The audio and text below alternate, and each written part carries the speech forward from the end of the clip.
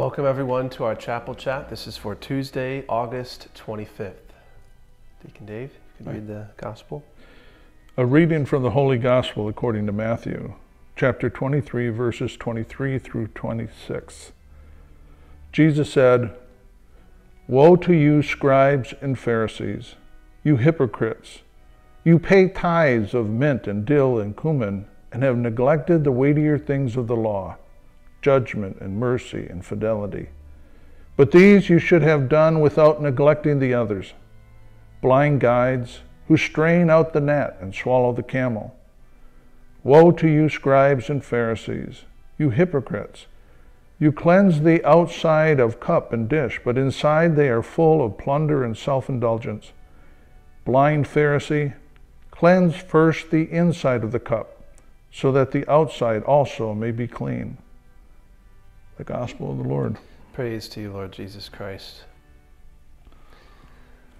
So whenever I will come across these passages, I can't help but think about this sort of, I don't know what you call it, but the kind of watered down, warm and fuzzy version of Jesus that some people seem to believe in. Like, Jesus would never say anything mean. He would never be harsh or direct. He just loves everybody. And I mean, yes, Jesus does love everyone, but there were times when he was very direct and very clear in calling out people's hypocrisy and their sinfulness. And this is one of the examples. And most of the time it was directed at the religious leaders, right? Because they had a way of really falling into tremendous patterns of sinfulness and yet had this facade of holiness on the outside. So he begins by calling out the fact that yes, you pay tithes of mint and dill and cumin, but you've neglected the weightier things of the law, judgment and mercy and fidelity. And that's certainly something any one of us could fall into. It's a pretty common practice even today for folks to maybe rarely come to Mass or have any practice of their faith, but just sort of out of a sense of guilt, perhaps, they still give to the church, hoping that maybe that'll be enough to kind of get them by. And it certainly can't hurt, like that's not a bad thing to do, but that Jesus is quite clear that that's not enough. It's not just about giving from your means to the church and ignoring the rest of the faith. What matters more than that is this real conversion of life and of heart and following after him in all that we do. Right. Yeah, he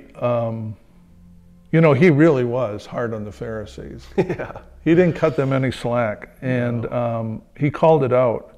And so here, like you're mentioning about neglecting the weightier things of the law, so they were very good, the Pharisees, and we can be like that too, very good at following the rule, the letter of the law, and think that we're good, right? But Jesus is saying, you're missing the point.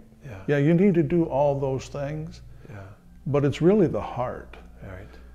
Because if your heart is right and you're living out the faith, you don't even need a law. Because that'll take care of itself. Right.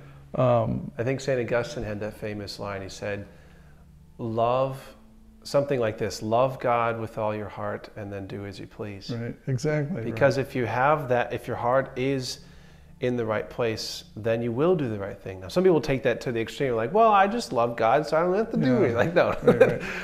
But St. Augustine is speaking about like a radical depth of love that something like the saints would have, something that would lead you to give your life for Christ. That's the kind of love that...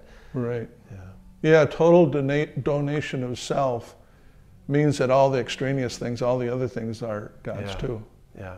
I give of myself. I give everything else. Yeah. I really find the part where he says, blind guides who strain out the gnat and swallow the camel. Yeah. So I'm not going to be really detailed to make sure no gnats get in, but there's like this big old camel standing next to me that I totally ignore. It's kind of like the beam in the eye, right? We got to take that out first. Yeah, the elephant in the room. Yeah. I think another sort of interesting note, if I recall correctly, both of those are examples of things that would make them ritually impure if they were to eat them. You're not allowed to eat camel meat, and they weren't allowed to eat any kind of insect. So it's sort of, it's a lot of, all of this really is kind of touching on that ritual purity that the Pharisees were so focused on.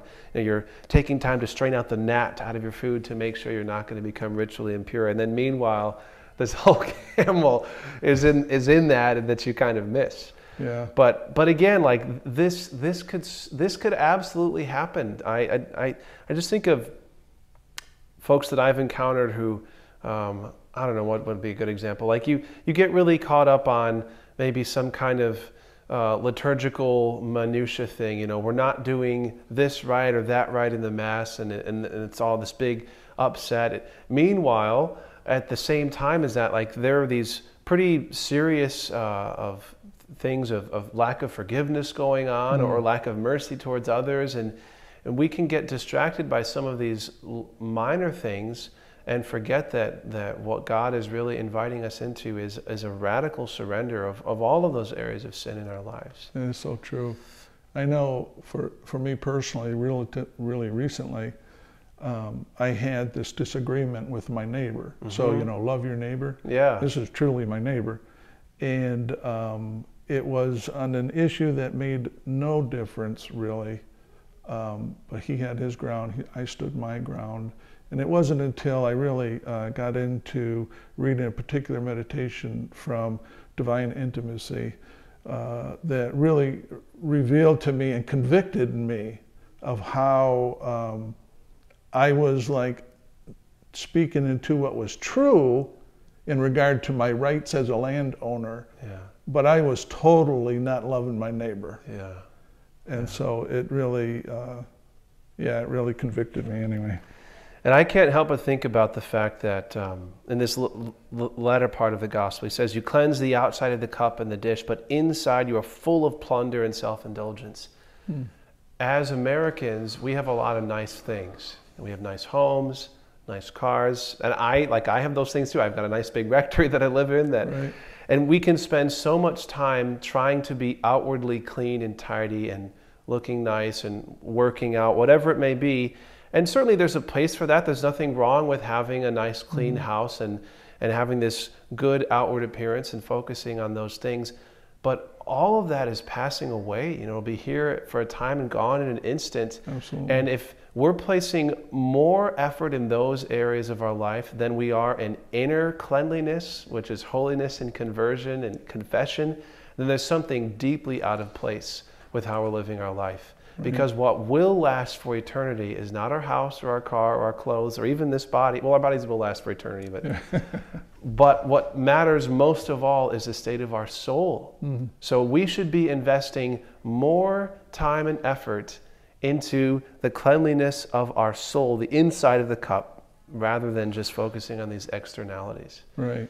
This reminds me of Monday's reading, where we're talking about Nathaniel, who was with no duplicity, right? Yeah. So here we have, you know, that the inside of the cup has to be as clean as the outside. Yeah. So that just reminds me of that. Yeah. Well, let's close with a prayer then. In the name of the Father, and of the Son, and of the Holy Spirit. Amen. Jesus, thank you for this reading, this gospel, and the ways in which you speak to us through your word. Lord, help us to truly listen and heed your words.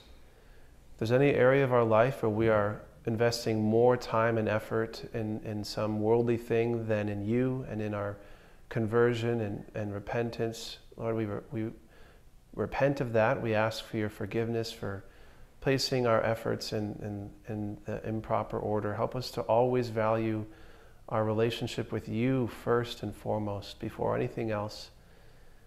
And from this proper relationship with you, everything else will properly fall into place. And by relying on you, you will give us the grace to love others as we should, to be faithful to our marriages, to our families, and faithful in all the duties and responsibilities that you give us. So Lord, hear these in all of our prayers through Christ our Lord. Amen. Amen. In the name of the Father, and of the Son, and of the Holy Spirit. Amen. Amen.